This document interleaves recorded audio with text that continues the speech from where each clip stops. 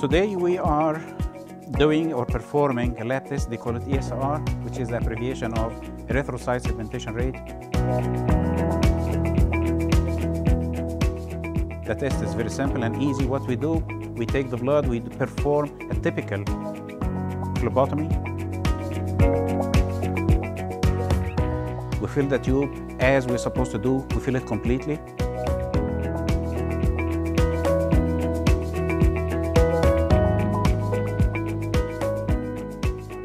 After we fill it completely, we're supposed to label it, you know that. Then we have to mix it 5 to 8 times. After that, we get this one. This is what we call Western grain tube. Western grain tube is a standard tube to run that test. All right. As you see, it is labeled from 0 to 200 millimeter. That means the whole length of that tank is 20 centimeters.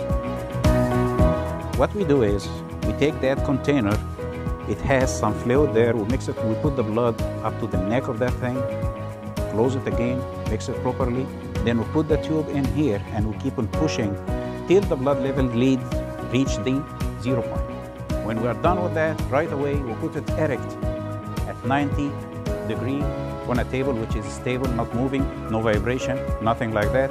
We keep it there for 60 minutes, exactly 1 hour. How to read it is you read that red level. This is the blood level. This is the red blood level. It's supposed to be here when we start, but after time, with time it goes down, down, down till it reaches that level. This is the level you are going to read. So you start the 0 here.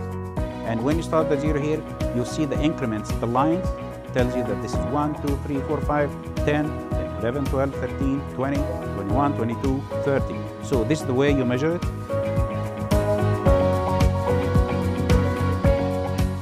So, phlebotomy, filling the Western grain tube, fill it properly,